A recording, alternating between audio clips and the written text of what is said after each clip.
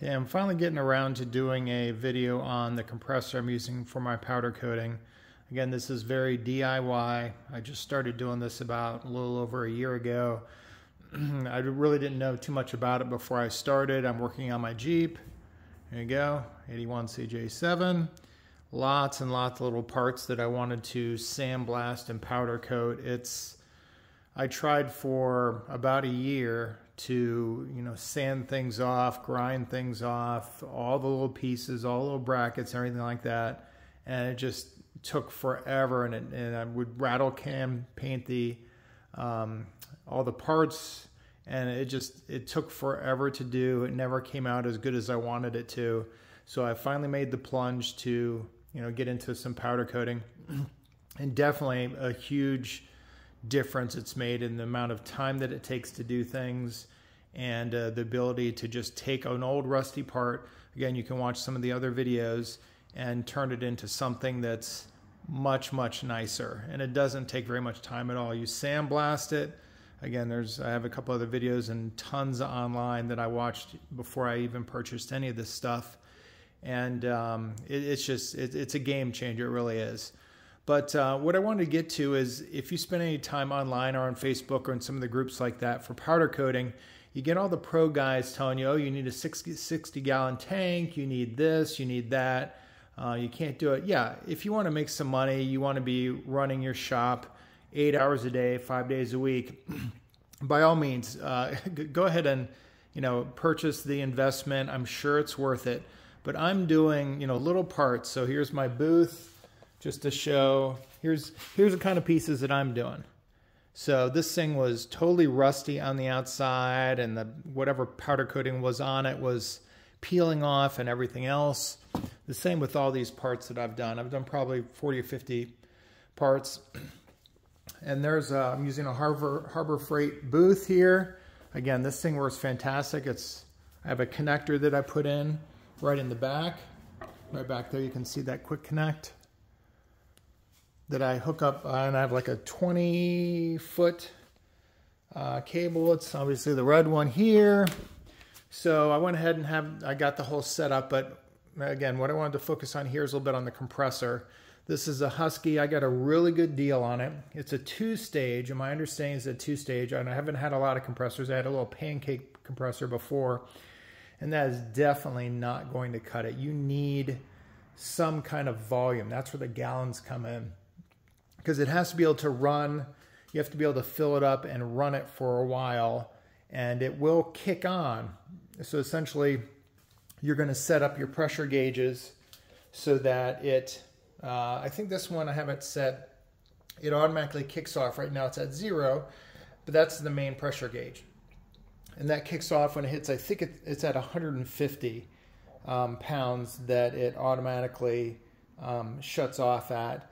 But it keeps up with me pretty well. Again, it's only a 1/4-inch pipe going from here, hose, all the way through to the sandblasting. Sandblasting works great. I'm sure it would be much, much faster if you had a big pro setup. But again, this works great for what I'm doing. It'll kick on and it'll run, and I can obviously hear it running next to me while I'm working in the sandblasting cabinet. And it keeps up with me. So I can sit there and I can run the blast cabinet for 30 minutes straight. This thing has a duty cycle. I don't have all the specs on. I think it's like 50% or something like that, meaning it's not supposed to be running. It'll overheat. And I think it has an automatic shutoff for the heater. By the way, I am using, just a quick reference this before I forget. So I have a shop vac, and I imagine most of you do, for running if you're going to have a powder coating booth, you have to have some kind of vacuum pulling the extra air out, or else all your media or material is going to pool up everywhere and shoot around, all the different cracks and everything like that. You can imagine you have a ton of air going into the booth, the sandblasting cabinet, but you need some way for it to come out. And the best way to do that is have some kind of shop vac or some other vacuum source pulling it out. And also what that does is it pulls out the kind of spent or the really spent media. If you're using glass bead, the glass just breaks down. It turns into dust and this thing collects it. Anyway, I digress. But the point being that this is set up with the exhaust. So this is the exhaust. So when I'm running the sandblasting cabinet and the compressor is running, I thought, well, I'm going to have exhaust on my shop vac. Why don't I put it to good use and just feed it? Again, not super elegant, but I feed it right over where this thing gets really hot after it's running a while. So I figure it cannot hurt. It must help on some level to help dissipate that heat over it. So it's just a stream of air blowing over that. You know, there's a fan back there and everything. You know, again, this is a two-stage that helps to cool it off, but I think that actually does a fair amount of help as well. Anyway, so back to the compressor. This thing is, you know, 30 gallons, 7.7, what was that, cubic feet per minute. Actually, I'm not sure what that is. But up to 175 PSI, 2 horsepower. Again, if you're looking at the specs for something that will work for you in your home garage, then this is definitely it. Again, I got a good deal on this one. Also, I've heard that the two-stage is pretty quiet, and this thing, I'll run it here in just a second, and it's really not too bad. I mean, I'm in an enclosed garage. The garage door is closed, and it's not too bad. When I'm running this thing, I can be in the house and I can barely hear it running out here in the garage.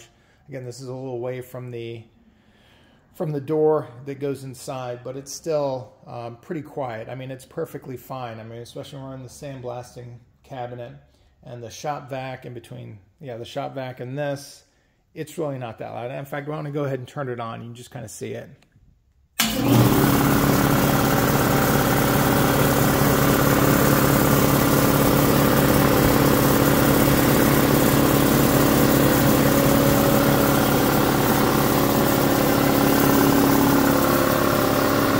So I don't know if you can hear me very well, but you know, I'm standing, you know, probably 10 feet away from it.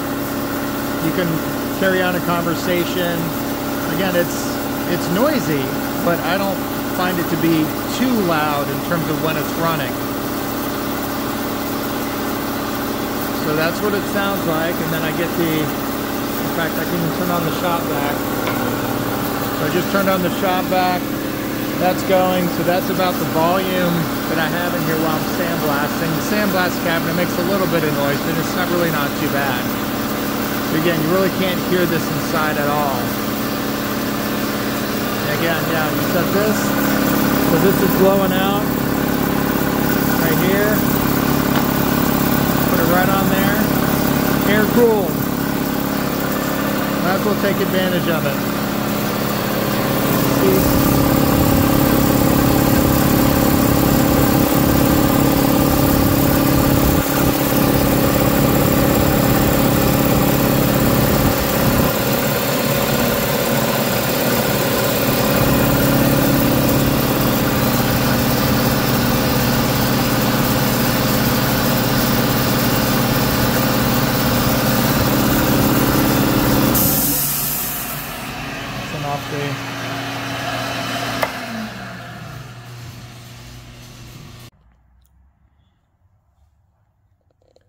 So it didn't really take that long for, let me see, pressure got up to, what was that, 60 about? I'm usually blasting at like 80 to 90, somewhere in there. It came with this regulator here. It came with this one here and this one.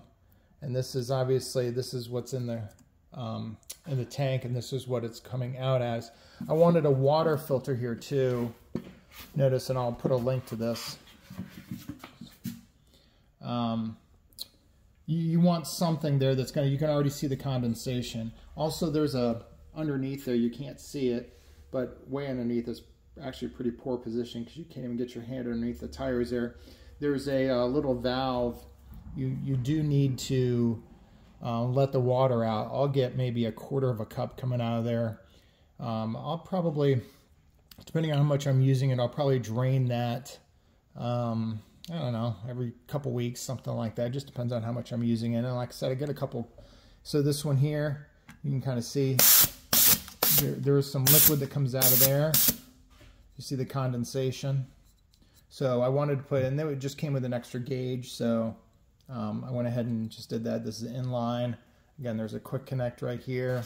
And then also this here, there's some water. You can kind of see maybe initially when I pulled that, there's a little bit of water. So again, you want to get all the water out of here. Make sure it doesn't go through your lines. But anyway, so yeah, again, this thing works great. It's a little scary when you're looking at it and you're going to be spending, I don't know, you got a bunch of money coming into, you know, your compressor. I don't know what, I think this cost me like 300 bucks, 400, but I got a really good deal on it. So you may be in a little bit more than that. But this thing, if you decide you don't want to use it or whatever, a year down the road, you can get, I've been looking online a little bit, initially for used ones, and the used ones, they're not that much less expensive. So you could probably put it back on Facebook and get, you know, a decent amount of your money back. So, I mean, it's a fair investment. You need to kind of do your due diligence in terms of what you're going to be doing and how you're going to be using it with the compressor. Again, this thing runs about 200, this cabinet. But if you know, you probably already have a shop vac. And depending on what else you're doing with your booth, you could get really expensive or fancy with the booth. Again, you can watch my other videos. Apparently I use cardboard a lot.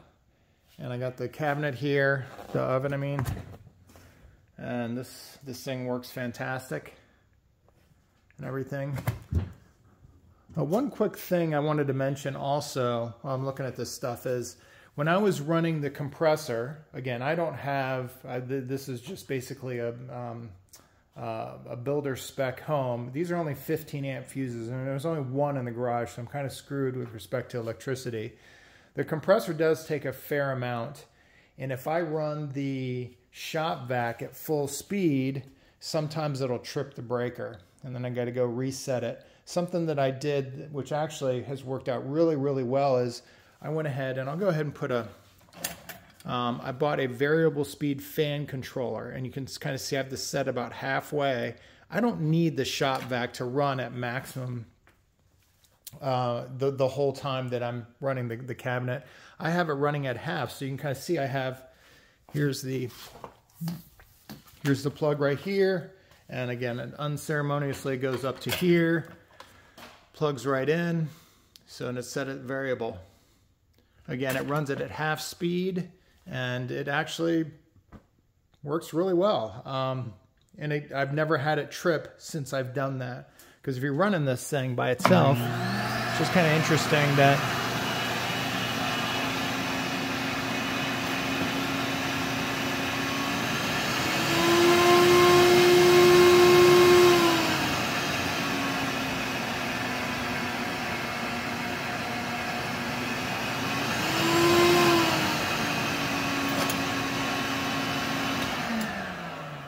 so if you want that thing, the vacuum running full blast, again, if you have a smaller shop vac or whatever, it probably takes fewer amps. But again, like I said, I only have one circuit running in the whole garage. And this thing works really, really well for being able to manage having the shop vac on with a 15 amp fuse, because that's pretty standard, a 15 amp fuse, and a compressor. Again, whatever compressor you get may be bigger than this, smaller than this, you know, higher amperage, lower amperage, you may not have that issue, but that's one way that I use to solve it. Again, I don't know where the sheet is that I have, but I just wanted to show what model number this compressor is. The compressor is a model C304H right there. You know, this is the setup guide, and not much to see there. You'll have your own instructions, but anyways, 30 gallons works perfectly fine for sandblasting, and it'll definitely keep up. If you use, again, I'm using a 1/4 inch hose line, and I think that the pro guys use, you know, 3/8 or 1/2 inch or whatever that is. It blows a lot more air. You can blast the crap out of some even probably fresh powder coating off of stuff. I'm dealing with rusty items. Everything, you know, the paint and the powder coating that's been on them is all chipped and nasty. cracking, and it blows off there really easily. And then the surface rust that's on it, even some of the deeper rust, again, it pulls right off of there when I'm running the sandblasting cabinet. So anyway, yeah, not much more to say than this will definitely do it. Don't listen to, you know, some of those guys saying that you have to have something. I bet you could deal, I think there's 26 gallons, there's 22 gallons. 20 gallons, you're probably getting in a little bit of low range because it probably has lower CFM. But again, this is 30 gallons. This works perfectly fine.